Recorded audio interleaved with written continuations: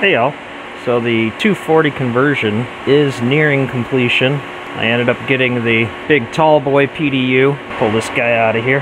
Put wheels on it so it's easy to move. Anyway, so I thought with this PDU that it was metered meant that I could turn the switches on and off individually, but that is not the case with this one. Luckily these spark plugs are 240, so I was able to just get some little adapters. I don't know if I like this design. I had to use some pretty janky zip ties to secure them there, so I'll probably get some little 1-foot cables, do something a little bit better, but got it up and running for now. So I'm able to still remotely turn my rigs on and off, and that's just tied to the main power supply just for the motherboard and one card, so I can just reboot the rig, not everything, but it's not very often I have to reboot the actual GPUs themselves. But I got all the cabling done, and this uses the C13 plugs, so it's kind of like the opposite of what you would have on your power supply. It's very similar looking. I did get all my rigs down to 7-card rigs, give them a little more room to breathe. So all of these only have 7 cards.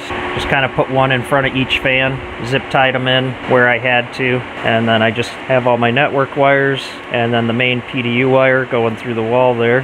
Definitely nice having wheels on this guy. And then so the PDU comes through here, got a short 10-foot 10-gauge extension on that. I still have to get a plate for the outlet itself. It came with a metal plate, so I couldn't cut it down since they're mounted right to the panel like that, so a regular plate won't fit. So I will be adding one more 30 amp, and that will be this rig, and then this rig that I'll be stacking on top once I get the PDU going. And good news, guys, this is almost a matched rig. I have 5 matching cards there, but I had to throw my 3070 in there. Let me turn off the light. It's the closest thing I've got to a matched rig. This is great. Definitely feel much better getting that 30 amp 240 plug installed. It was getting a little ridiculous. It was like 7 different circuits trying to run all this stuff. I got 3 rigs condensed down to 2 circuits because it's a double pole breaker for that. So I'll be adding one more though, and then probably get the garage on 240 as well. That'll be a project for late winter, early spring. But the rigs are running great, having them spread out like this. Give a little more room to breathe. I got a nice angle for my camera up there, looking down at the rig. So it wasn't too bad switching over to 240.